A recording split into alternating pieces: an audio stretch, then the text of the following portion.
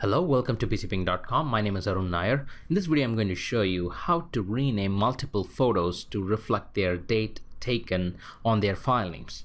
Now, I'm going to use a tool called bulk rename utility. I can download that by going to bulkrenameutility.co.uk, and there are two versions, the 32-bit and 64-bit. Download and install the appropriate version. I have already installed it, so when I go into any folder, select multiple files and right click, I can see this option called bulk rename here. So I click bulk rename here and I see all the photos. I basically want to add the date taken of each of these photos to the file names. So that's what I'm going to show here. If you go into this utility, if you scroll to the right, you should see the date taken. If you do not see this, sometimes you may end up to see this blank. If you see this blank, just make sure you go to options, extract, and ensure that XF data is selected, and then push the Fi key to refresh this page, and then you will see the taken original appears. Now I'm going to select all the files by pushing Ctrl A.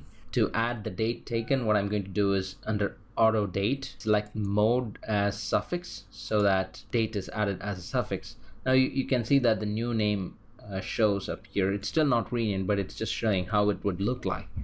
The type is selected as creation date. I don't want the creation date. I want the date taken. So I select date taken, and you can see it appears here, but there is no space in between the file name and the date taken. So I want to add a separator between the actual file name and the date.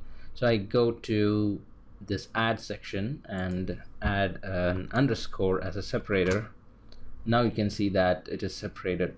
So the date is in the format, date, month, and year. I want to change that into year, month, and date. So I go to format and select YMD.